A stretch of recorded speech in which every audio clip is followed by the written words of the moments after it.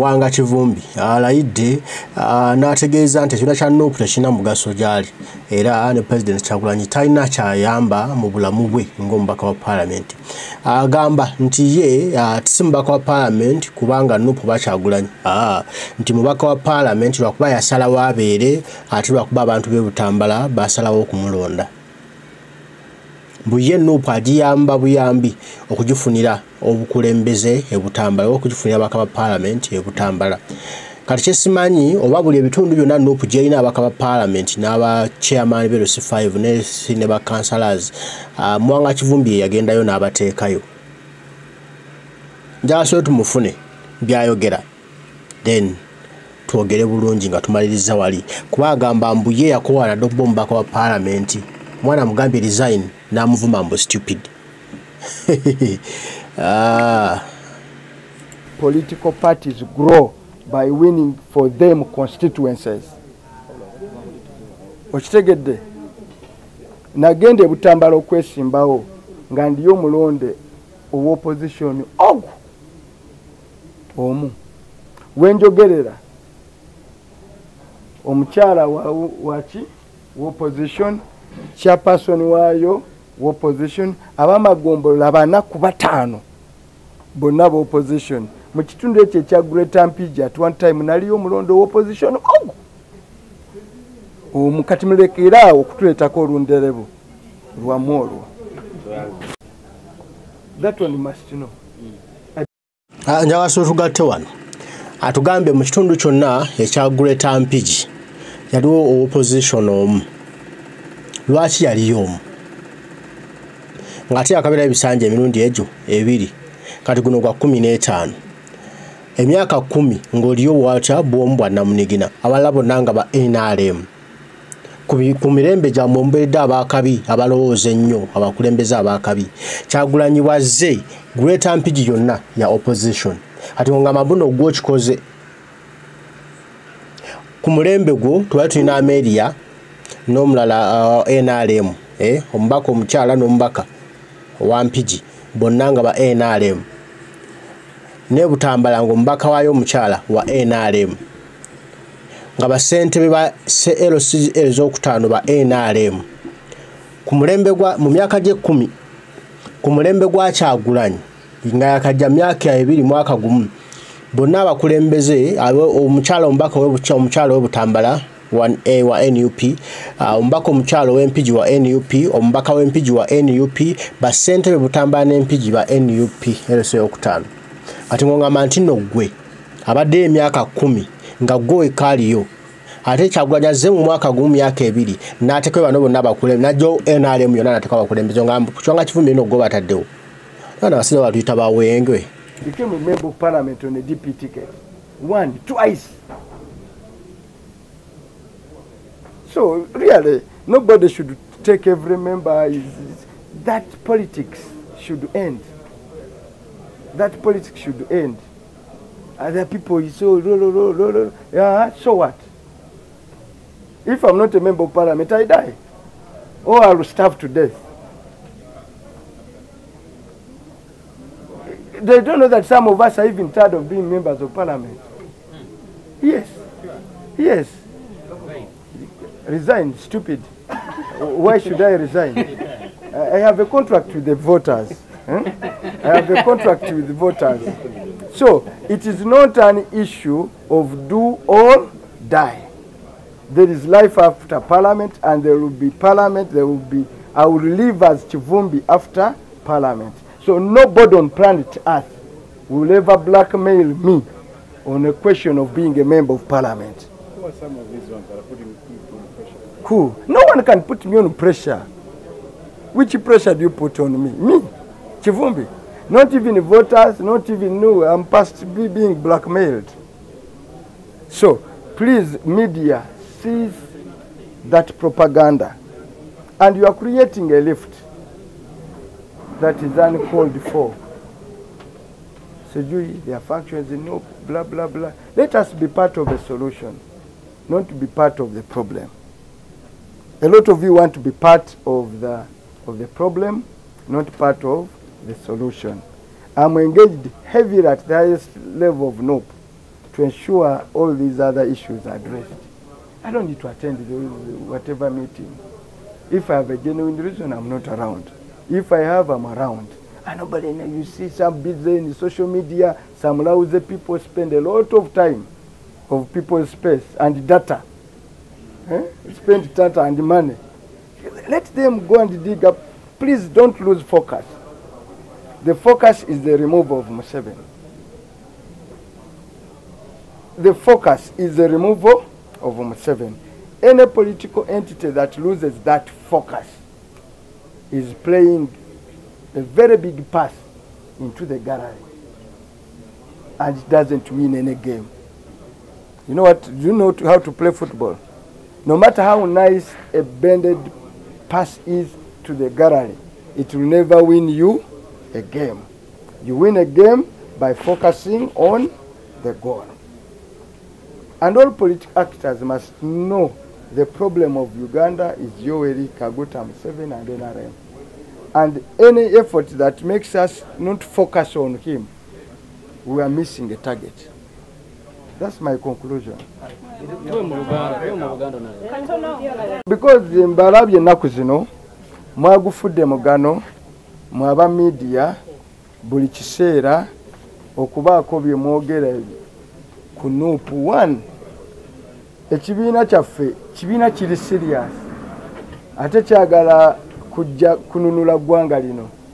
Tekiina biseera bitono bisobera kubeera mu busonga butono. Oli abadde mu lukiiko, oli taabadde. Muzembeeramu zonna nzibabulira oba muzimanya? Actually zimumanyako zentono, ezimu nzibeeramu and you never know n'abalala zibabeeramu. Tu betwe tutandika Nup mwe batukubira jejjerebu mwaliyo mwabalekana abasinga. Were you there? Mumanyi background yayo very well.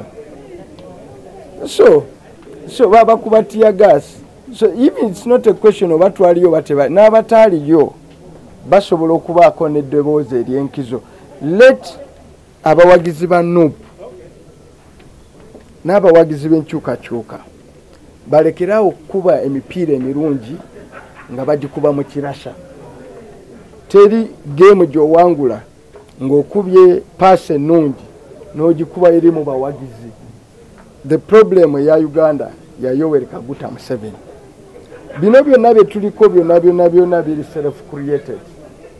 Ayina ebintu bisatu bye tutaabikoleko tetulina gye tulaga ng'eggwanga. Ekyokusooka okutiisatiisa abantu. Ekyokubiri mubbi wa bululu. Ekyokusatu okugulirira abantu. Ebyo bye bizibu ebi bisatu. Any political actor mu Uganda ne propaganda kati gwe baliko. Ekyokubiri abantu ababaddewo mu struggle ne bagikuuma okumala akaseera. Bw'oba oddukalire mwali muduseekolire ng'olaba oli gw'ogenda okuwangula, tosobola kugamba nti oli gwe wajjako akati eyakakuwadde talina mugaso. Obeera tomanyi misinde gy'okola ki gy'odduka.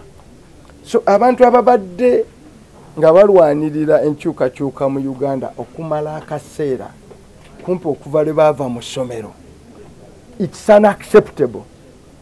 Eyeegase ejjo ku struggle okutandika obavuma olw'ekyo kye baakola. Oba babasuubire bajje babeetondere lwaki baatandika dde okulwanyisa Museveni.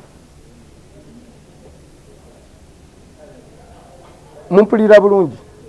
Abo abantu babaddewo myaka 3 nga batandika Museveni mu byalo nga batuvuma. People don't know. Tutandise kuwagira Museveni wano okumulwanyisa nga boyita ku street bakubira enduulu. Twatandika nga okwogera ku Museveni mu Buganda bakuvuma. So abantu ababaddewo ebbanga eryo lyonna tebasobola basasula abajoyininze kati mu kubavuma. N'olwekyo nsaba nga misinde gyalire nti oli akuwadde akati omusiimanga bwaba bati akakuwa bubi. So it's been a growth. Basemogere baafa, Patrick Musisi baafa, Sekweyama baafa, bantu bangi nyoze benziise nga babaddewo. So the people who enjoy the ground now must also know wabaddewo abagibaddeko over the years.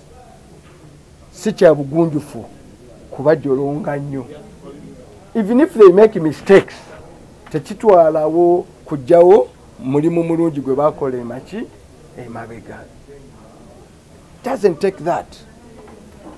Even when I disagree with them and I have disagreement with so many of my colleagues, okay? And respecting kyebali bakoze ki kyebadde bakoze. Nolwekyo muleke ekyokubiri. A member did not attend. We are too serious to liberate Uganda, and the brother who attended, who didn't attend. Be serious, really. Nup is a very, very serious party. It can't engage in those trivial matters. And I guess I don't feel like it should.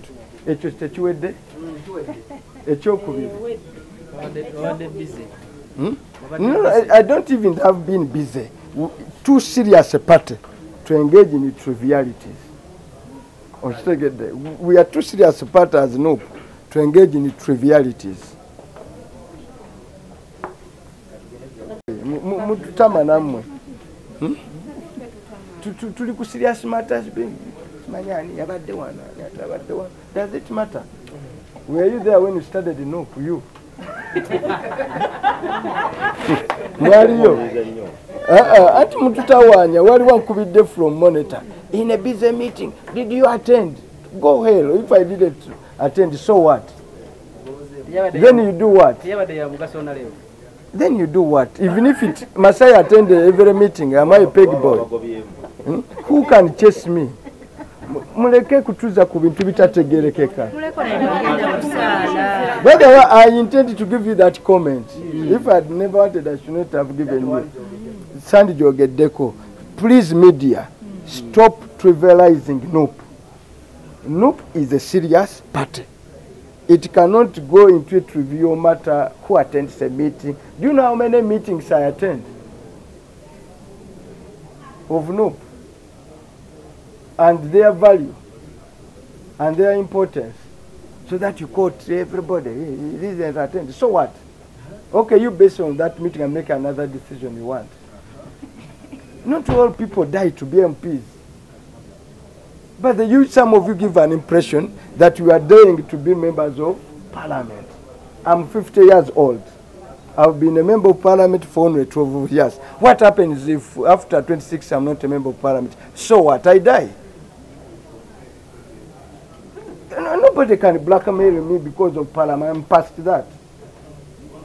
Two, I won when I was not. Twewalenga nnyo okuddira ettaala.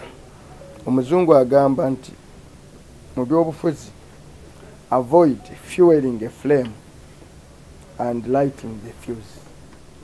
Weewalenga nnyo mu byobufuzi okukwata n'ojjuza amafuta ettaala ate mu mafuta mwennyini n'okumamu omuliro naawe gakwokya. So ya advice yange ebirala I intend njiwa mu private era bino kasokedde bijjangawo sibyogerako. Leero munkwasizza. Go wanonda. Ekyokukomawo n'obutakomawo kiri ku bintu bibiri byokka kankikubuulire. One, okusalawo kwange. Nze nsobola okusalawo ne ngamba nti mmaze. Nze ng'omuntu nti mbikooye. And that decision I can take. Ekyokubiri, abalonzi b'e Butambala basobola okusalawo nti sijja kudda. Ultimately, baba. Ekyokusatu nsobola okuyamba ekibiina kyange kiwangulira ticket. Nekiwangulira ekifo kya member wa parliament. Kibiina si kyekikuwangulira. Nsobola okiyamba okukiwangulira ekifo kyaki kyoba member wa parliament obwe Butambala. Ompulidde? Nkubuulidde nsobola okuyamba ekibiina kyange okukiwangulira seat eyawa ey'e Butambala. Kiba kyagala mulala kiwangulira. Kyaddembe. Kadi si yakuleeta. nkugambye nti nsobola okiyamba. Mubiwulidde Muwanga Kivumbi mubaka w'Ebutambala bw'ati ensonga bazikuttemu. Kyenfunyemu ekirungi nti agezezzaako okuteeka Banamawulire in order kuba Banamawulire balina kye bali mu kufuweringa okuteekawo olunyanfa wakati wa national platform nti nno waliwo obukuubagano bo kye bali mu kufuweringa baagala balabe nga Nup yabuseemu naye ng'ate abasinga Banamawulire baana bato tebalina kye balina bonna balunkupe balukyolo nyama ya nkoko naye tamanyi nti nno Nup bwegwa nabo basigalayo mu bisooto bye balimu bali kupuwa pe Nup bwegwa bajja kusigala kupuwa pe naye Nup bweyitawo tujja kufuna omuwendo ogw'essalira ogusasulwa abantu obutasukkibwa kiba kitegeeza Banamawulire ajja kusitula ebbeeyi ye ku mulembe gwa Kyagulanyi kuba ayagala buli muntu abeere bulungi naye bo okuba nkodomali bannaffe bwe tukola omulimu guno babuuza ebibuuzo ate ebita struggle noza nobo bali mu Uganda ndala Banamawulire be Uganda, let's be civilized, let's be educated. Twasoma ne twesanga abatasoma. Tulina ethics ne tuzigoberera. Twenza omulimo gwo si kuwa solution wabula to kill. Omulimo gwaffe banet to solve problems. Ne si kuteekawo ntalo. Ne kati ffe twafuze nno ofuna amawulire ge Uganda tulina kuteekawo ntalo fueling entalo ofuna amawulire. Oh gosh. Twatuukayo dyen. N'ekirungi Muwanga Kivumbi mbadde mmanyi nti n'ebigambo bino abyogedde nga bikakasa ali soba. Anengezo okulaba nga alina gy'akivuga akizza Banamawulire kubazza mu line bazza mu order. So mbadde ngamba nti ate ali ku kibiina naye atandise okukoboggola ekibiina nti naye tabaamu olwabwanika. Naye ngezo okumwetegereza engeri gy'atotola ebigambo ng'ali mu kutereeza media ze Uganda. Big up Muwanga Kivumbi Honorable ku lwekyo nsiimidde ddala nsoose ne nkufuna bubi luli ne kati ensonga nzitegedde abo badde okumerera mbategedde. Abamawulire batekawo nnyo olundolebu olutasaanidde olutagwanidde naye with that tujja kutambula mpola ekibiina kyaffe kijja kgenda maaso aye kijja kuwangula tujja kuba bulungi era tweyagalire mu ggwanga lyaffe kale mbaagala nnyo mwenna abaliko mwe bali kubaako Omukama Katonda nsaba bankuumire tujja kuba tuddamu tugambe ebigambo bataayi mweraba.